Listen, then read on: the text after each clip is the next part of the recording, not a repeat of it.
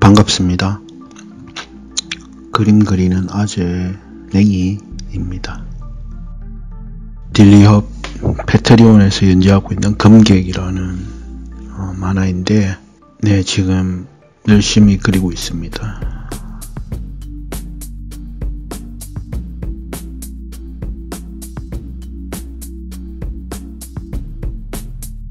지금 컷은 주인공 온다라고 이석호의 명을 받고 이제 온다를 자취하러 온 자기 캐릭터 여울하고 첫 격투씬을 그리고 있습니다. 네, 캐릭터는 자객이고요. 캐릭터는 자객이고 쌍수검을 사용을 합니다.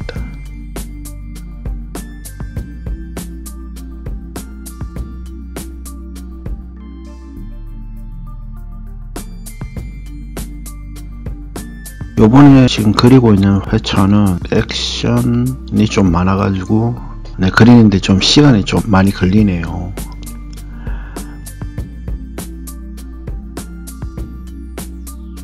동선도 조금 복잡하고 그래서 작업하는데 좀 시간이 걸리는 것 같습니다.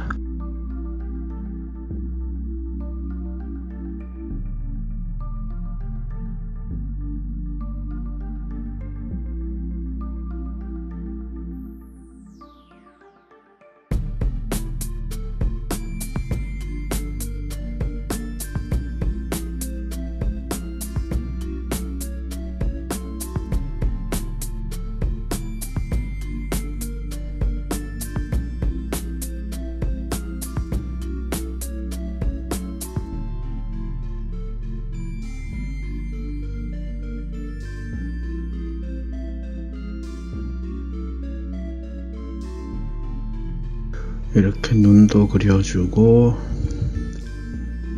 보통 눈을 그릴 때 똑같이 검은색이면 검은색 이런 식으로 칠하는 편은 아니고 그냥 좀 변칙적인 게 많습니다. 어떨 때는 눈동자만 그릴 때도 있고 뭐 검정색으로 완전히 칠해버리는 경우도 있고 그때 취향대로 그냥 그립니다. 어차피 인물만 비슷하면 되니까. 보통 작업을 할 때 이제 러프를 깔끔하게 하진 않습니다. 혼자 그리다 보니까 너무 시간을 많이 들이면 작업 시간이 오래 걸리거든요. 그래서 대충 이런 동작일 것이다 라고만 잡아놓고 나머지는 뭐 펜선 작업할 때 디테일하게 그리려고 노력하는 편입니다.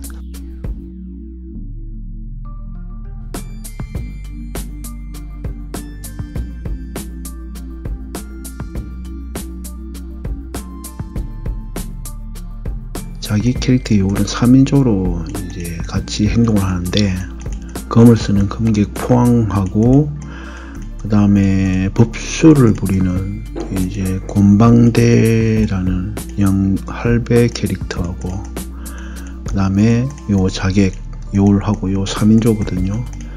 근데 포항과 gumgaek 포항과 이제 법사 곤방대 할배는 이제 고용된 사람이고 자객 요울은 이제 이가 집으로 이제 팔려온 아이라는 설정으로 되어 있습니다. 제가 그렇게 짰거든요. 애초에 어릴 때부터 이제 자객 집단 쪽에 무술을 익혀서 이제 아들 이석호를 호위하기 위해서 뭐 길러줬다 그렇게 생각하면 될 것 같네요.